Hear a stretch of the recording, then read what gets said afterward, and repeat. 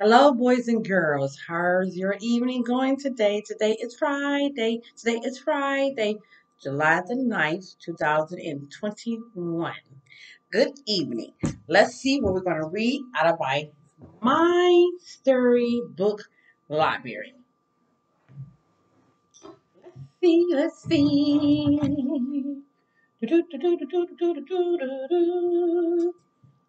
Nighttime funny. Almost 7 o'clock. And some of us children do go to bed at 7. Nighttime bunny. This story is about a little bunny who do not want to go to bed. He wants to venture into the dark to see what the other animals are doing.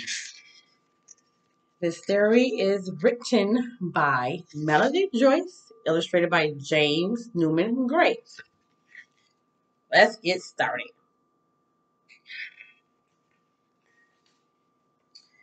Deep in the wood, in a snuggly burrow, Hungry Bunny was having his supper. It was nearly bedtime, and he was slurping the last of his delicious carrot soup.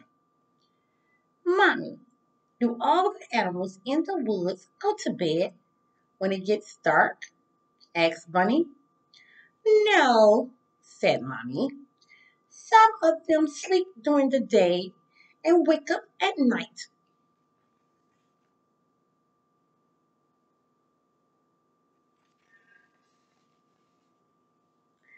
Bunny thought being awake at night sounded very exciting. Please, can I see the animals that come out at night? He asked. I want to be a nighttime bunny. Mommy knitting needles click and clack. Okay, she said, putting her needles and knitting down. Let's go for a walk together to see the nighttime animals.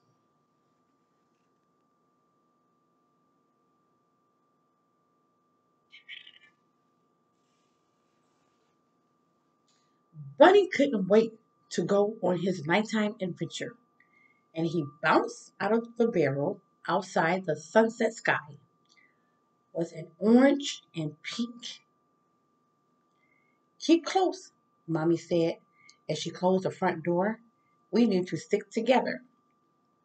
Bunny hopped close to Mommy for a while, but then he spotted something strange. With a hoppity hop, he went over to investigate.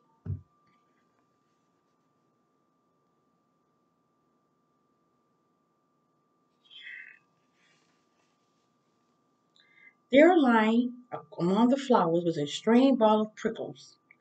Bunny crouched down and sniffed the prickle thing.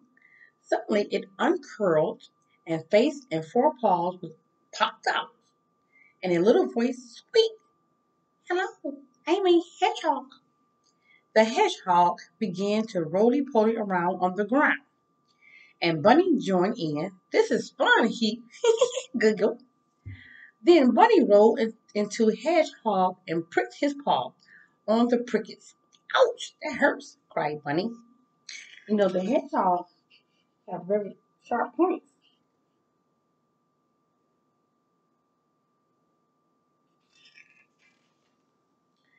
Mommy rubbed Bunny's paw. Never mind, she said, leading Bunny along the woodland path. Soon they came to a little pond where a sleeping duck tucked his beak under his wings. The night was full of strange noises.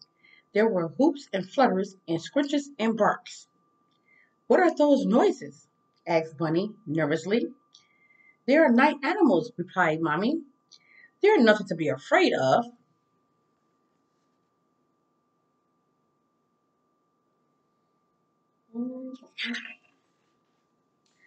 Suddenly, a great dark shape swooped past Bunny. It was big and feathery and made strange noises. Swoosh! Woo! Little Bunny dived into a patch of grass. Mommy is a monster, he cried. Don't worry, Bunny, said Mommy. It's just the night owl. He won't hurt you. Look at the large owl. See how big it is?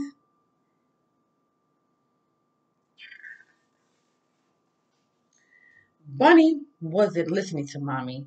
He ran, hoppity hop hop, along the shadowy woodland path. Suddenly, something black and white and furry came out of a hole. Thump! Bunny bumped straight into it. Ouch! Cried a very grumpy badger. Watch where you're going. Bunny rubbed his sore nose, his little ears drooped, and he felt sad. The nighttime animal didn't seem friendly at all.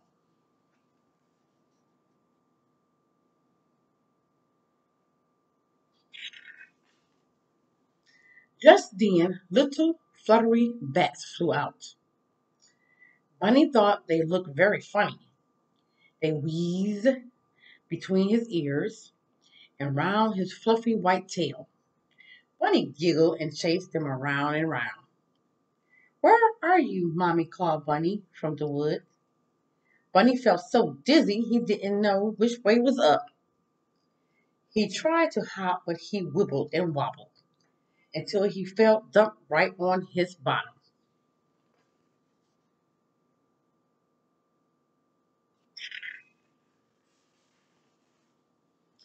Then between the trees there was a flash of orange. Something stepped out into the moonlight. It was a big, red, bushy-tailed fox.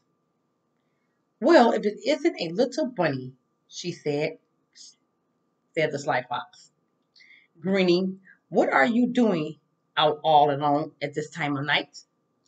Suddenly, Mommy hopped out from the trees. He's being a nighttime bunny, she cried. She frightened Fox. He leaped off into the woods, and Mommy and Bunny were alone again. You mustn't run off like that again, Bunny, said Mommy.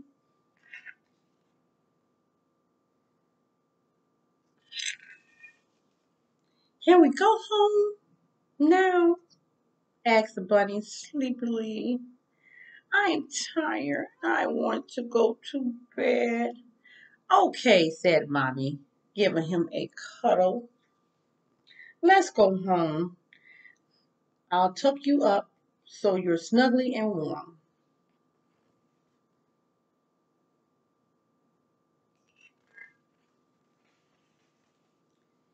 In his cozy bunny bed inside the snuggly barrel, Bunny thought about everything he seen in the wood that night. He yawned, oh, a little and pulled his blanket up to his chin. I think I prefer being a daytime bunny, he said. Mommy smiled and kissed him on the forehead and turned off his bedside light. Sweet dreams, my little bunny.